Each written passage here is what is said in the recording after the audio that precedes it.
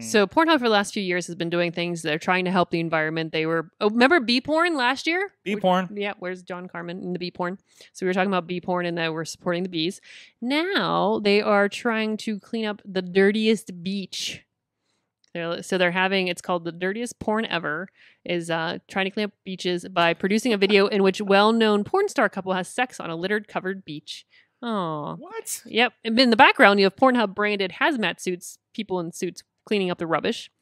And they don't say, but each view of the video results in a certain amount of a donation to Ocean Polymers, which is a British recycling technology company that specializes in collecting and reprocessing plastic from the ocean and turning it into fuel. So yeah, they also talk about the issues with single-use plastic, tips for sustainability. Yeah, we're dirty here at PornHub, but that doesn't mean our beaches need to be.